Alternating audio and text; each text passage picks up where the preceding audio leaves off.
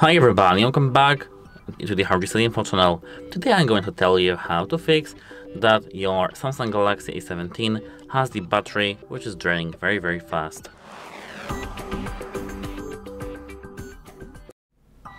So actually, some users report faster battery drain after updates or some heavy use, for example recording videos or phone calls. This phone has 5000 milliamp hours, so battery should last long. So at first I do recommend to identify power hungry applications. To do so, enter settings and scroll down to the battery here. Here, if you scroll a little bit down, you can see that the battery usage we have here when you're at home is because I'm displaying all day long the screen of my phone, so don't worry. But here, if you have some, for example, TikTok or some Clash of Clans, Clash Royale, something like that, just uninstall this application and you'll be good to go. Or if you want to keep this application, just play it less. Apart from that, you can stay in the battery, scroll down, scroll up, and here find the power saving option here and turn this on here. As you can see, we can manage our power saving options here. We do have here performance. We can limit CPU speed to 70%. I don't really recommend to do so because your phone will be just having very bad performance. But apart from that, we can decrease brightness by 10%, set motion smoothness to standard instead of the 90 Hz as I remember, to 60, turn on dark mode as you could see, and set screen timeout to 30 seconds. Apart from that, here we do have limit apps and home screen, which is the maximum power saving, but do this only when you have 5% and you want to keep your phone available for 1 hour. So that's for the battery here. And the second thing, I do recommend to enable the battery protection. As you can see, here we can reduce battery aging. We can enable this option, but if you want to have longer battery so that your battery will last longer at the time of the day, disable battery protection, and or just turn on here the adaptive mode or basic. So what it does, it actually is very good option. It's because actually the battery protection at maximum will limit the battery charging at 80%, but when you have your basic or adaptive charging, it will not limit your charging maximum, so you'll use 100% of your battery, not 80%, so your battery will last longer. Here the adaptive mode will stop charging at 80% while you're asleep and switch to basic before you wake up. Sleep time is estimated based on your phone usage patterns. So basic works like when your battery is charged to 100%, charging will stop until the battery level drops down to 95%, and then charging will start again. It's a cool feature, very cool feature, because it's improving our battery life actually aging and decrease the battery aging, and will decrease the battery draining. So I do recommend to have these both options here, or if you want to have your phone last 10 years, set it to maximum and don't worry. So apart from that, you can adjust the display settings in your phone.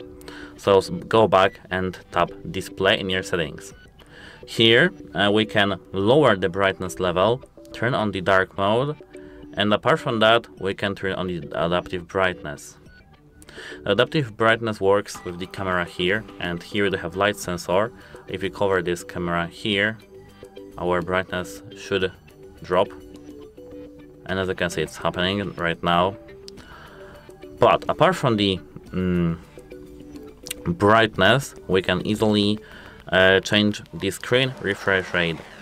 If you might know, I don't know, your phone does support the 90 Hz top motion smoothness. And if you are used to use some basic iPhones, for example, basic 16, 15, 14, etc., you have only a 60 Hz screen, turn on the standard and tap apply. Standard eye, and if you are used to 60 Hz, won't feel the difference that much. And but if you of course prefer smoothness, tap high, but I do recommend to set it to standard. Between 90 and 60 there is almost no difference actually. So yeah, that's how it actually works. And apart from that, we can turn off unused features in our phone, but I think that you did this. But apart from that, go back to the display and tap screen timeout and set it to the 30 seconds and disable keep screen on while viewing. As for the modules that you can turn off, scroll down from the top right corner to the control panel, and here if you are outside you can disable Wi-Fi. If you are not listening to music right now, or you don't have any medical things with you that uses Bluetooth, disable Bluetooth. If you are not using the location services like Google Maps or some Live 360, turn off location. If you want to find your phone after that, of course it will be problematic, but we are focusing on the battery right now. And apart from that, if you have the NFC turned on, as you can see here, and you want to disable that, here we don't have this dot. We have to tap this pen icon here and tap edit here. Here in the available buttons, search for the NFC and drag it here.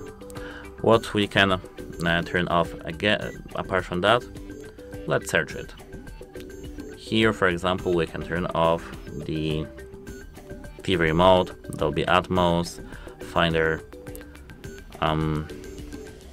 secure Wi-Fi, sync.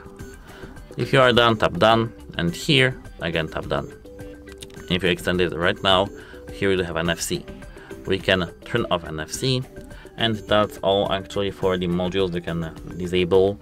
Of course, if you are using these modules, don't disable them, because it makes no sense.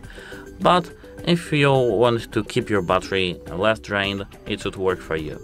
Apart from that, I do recommend to do reboots in your phone. So hold the power button along with the volume down button, I forgot that, and tap restart. In the settings we have this option. I showed you this option called the auto restart and auto performance. I will show you this option in a moment, because I think that I didn't show you this option in this video. And we can enable this option, and our phone should be rebooting automatically after 24 hours of usage.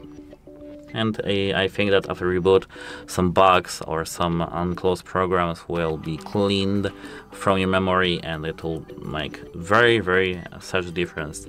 I've used Samsung S21 FE, and this option rescued my phone actually, because it was on the Snapdragon 888 5G version. And now let's unlock our phone. On this phone it works of course the same, because I use this phone very much, this Samsung Galaxy A17. Now let's go to settings. Of course we have to wait a moment until they turn on. Now let's scroll to the device care here. Now scroll down till you find here auto optimization and enable auto restart to restart when needed.